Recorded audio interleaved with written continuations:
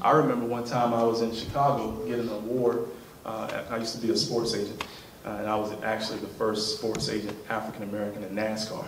But I was stood up and he told a story. He had been in prison for 20. And so I think just one of those scenarios is one too many. We can do better, and we need to do better. These are the issues that I care about.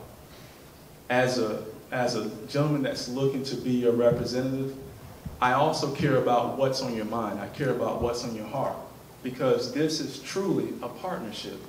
If I'm to be your agent, I need to have an intimate knowledge about what your issues are so that I can go to Congress and be able to fight on your behalf.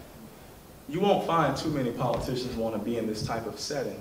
And I can be in this setting with Democrats or Republicans because there are things that tie all of us together. We have to look past our differences and we have to find those common threads that bring us all together.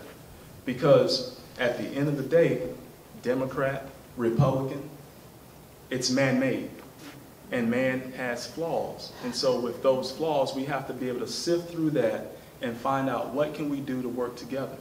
And the issues of disabilities, the issues of the environment, the issues of Medicare, those are not partisan issues. Those are human issues. And we can win on these issues.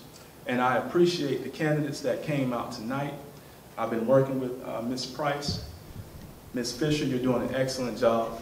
I take my hat off to you. You can keep yours on.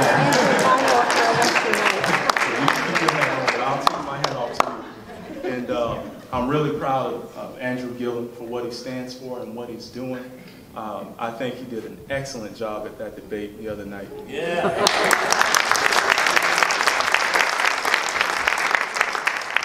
But we have a ton of great candidates in this race throughout Florida.